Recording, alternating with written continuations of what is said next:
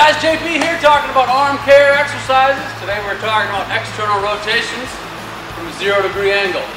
0 degree is how I refer to our arm in relation to our body. So this would be 0, this is 90, this is 0, this would be close to 180, flexible, okay?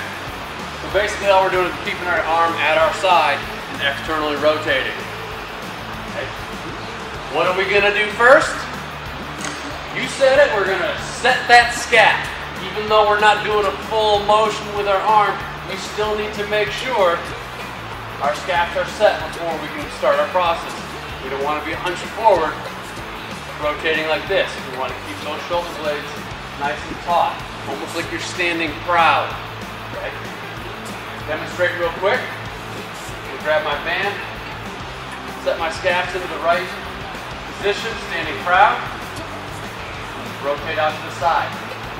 Two variations with this one. You can do it with your tubing straight on to get more of a pull at the end range of your motion, or you can do it with your tubing anchored to the side to get more pull in the beginning range of your motion.